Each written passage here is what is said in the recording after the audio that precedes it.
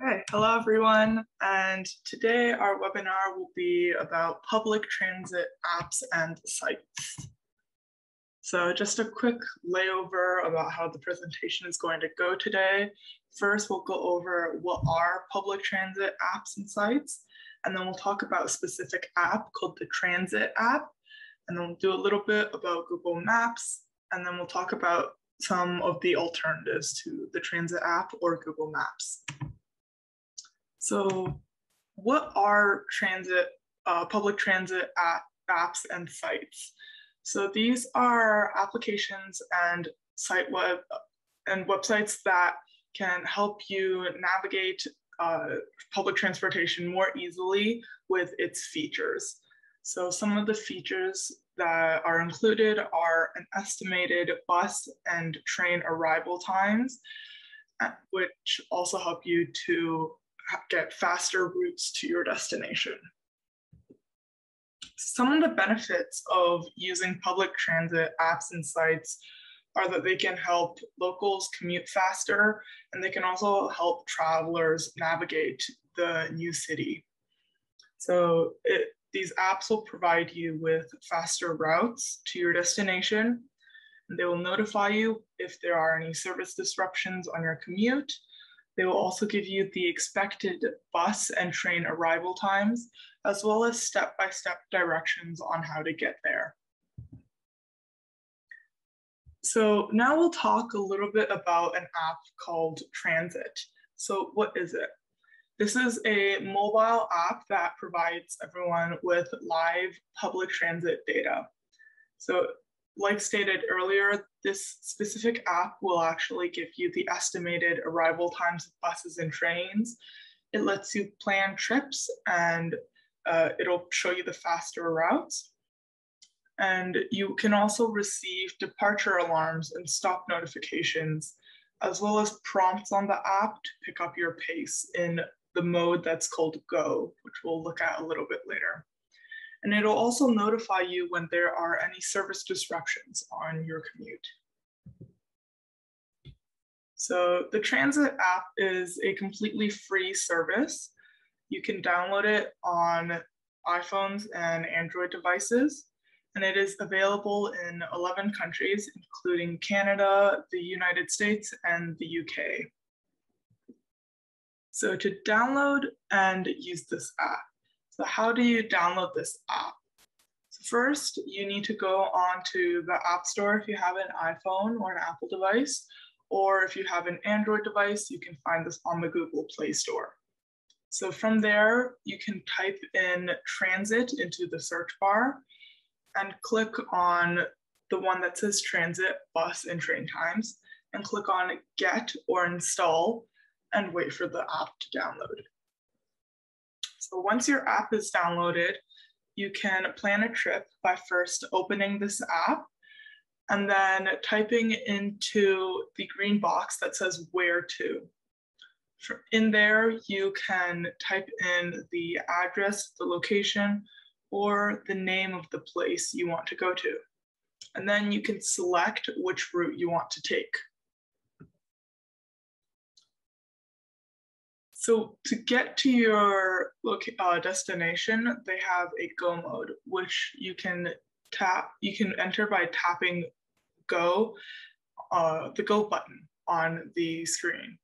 And this will allow you to receive audio and or visual directions.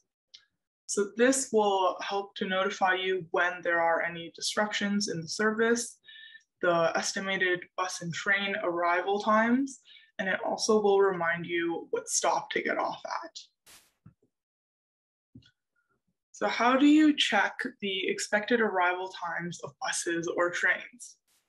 So you can swipe left or right on the bus or train that you want to check the expected arrival time on.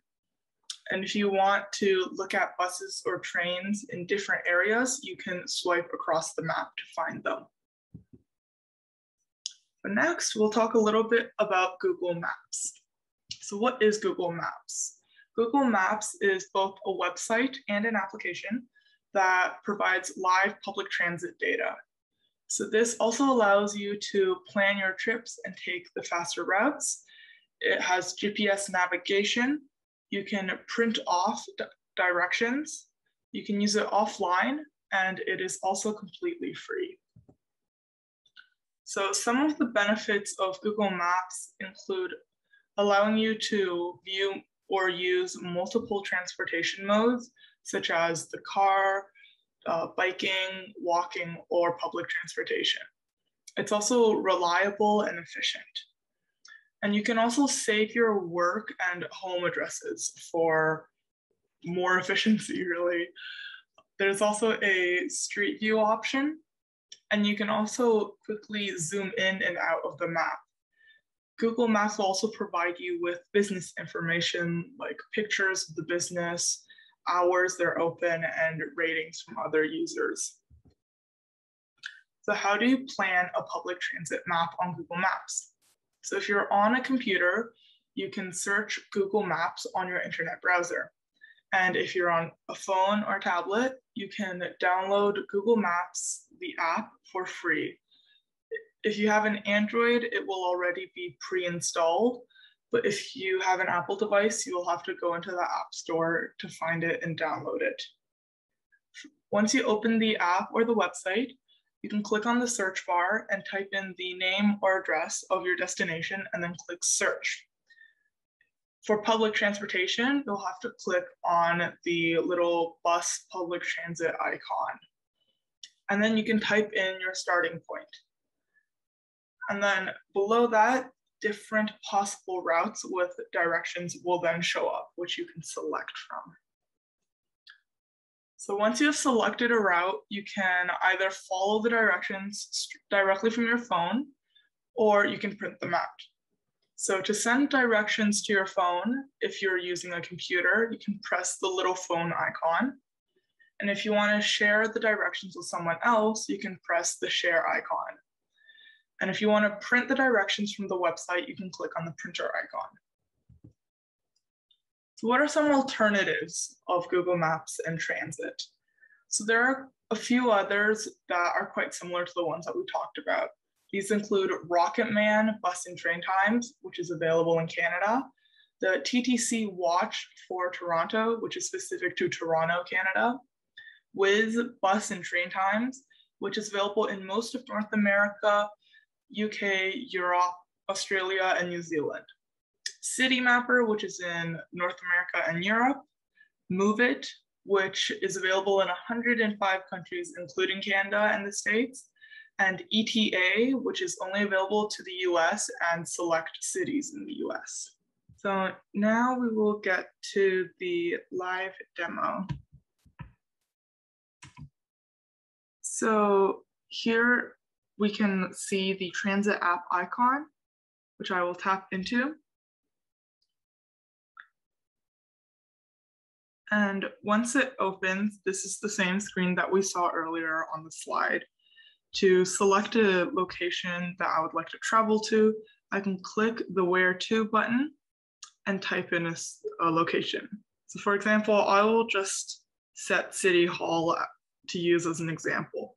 So once you type it in, it'll have the location, and then you can select that. If you want to change the location you're starting at, you can press current location and type in a different one. For this example, I will just keep it as current location. So now you'll have different options here that will show you maybe the quickest route or when each one departs. So once you can slide to see when they depart, and then you can select one. I'll select the first one here. So here it'll show you the route it'll take to get to your destination. And if you scroll down, it'll show you all of the steps. If there are any service advisories, you'll see a gray arrow sign like this, which is a service advisory that we have. And once you're satisfied with this, you can press go And this will start your navigation. So here it'll tell you all the different steps and when each, when to move to each step. So once you're done with the navigation, or if you want to close it, you can close it with the little X.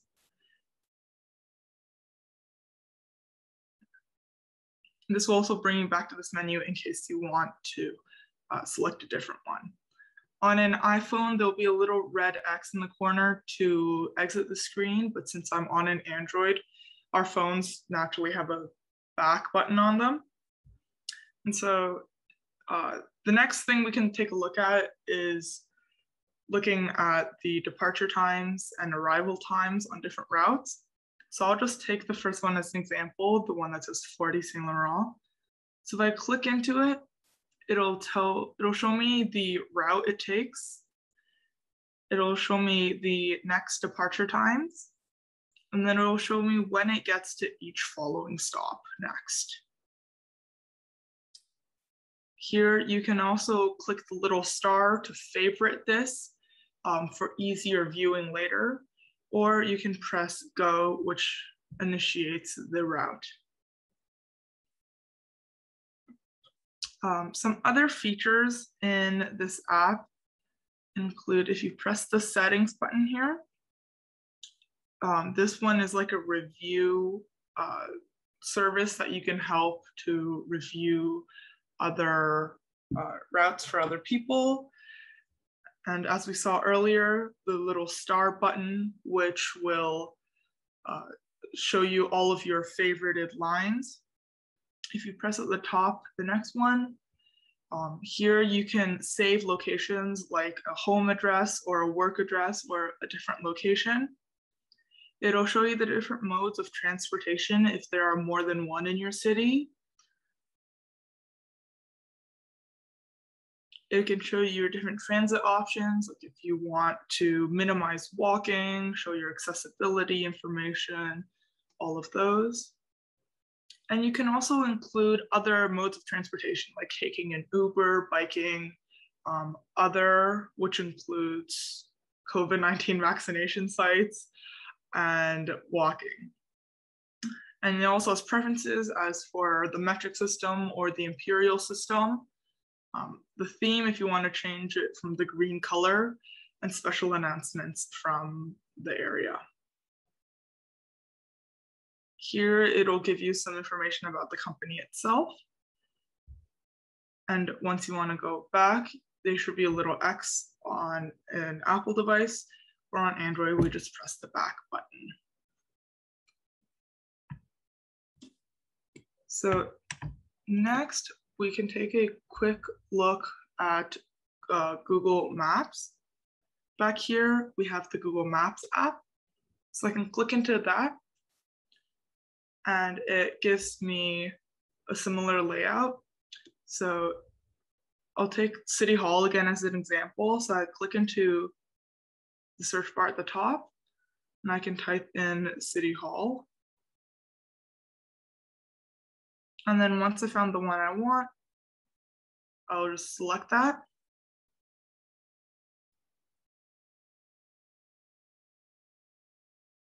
And down at the bottom, there are the directions. If you want to directly start navigation, you can call the business, or here you can also view the reviews.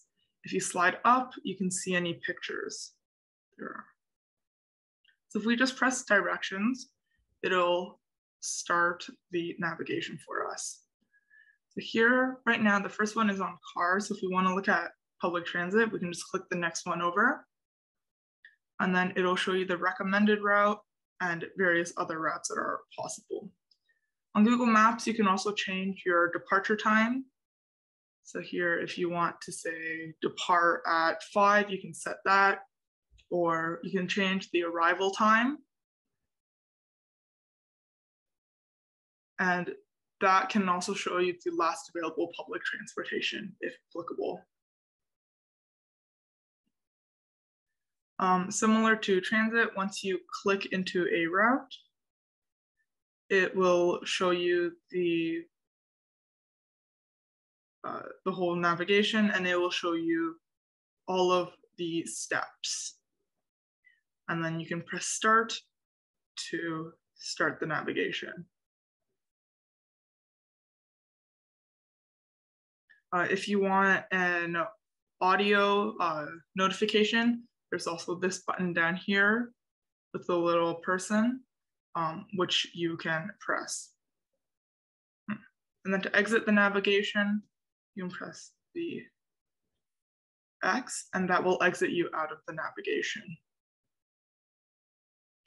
Okay, so that is all for the live demo.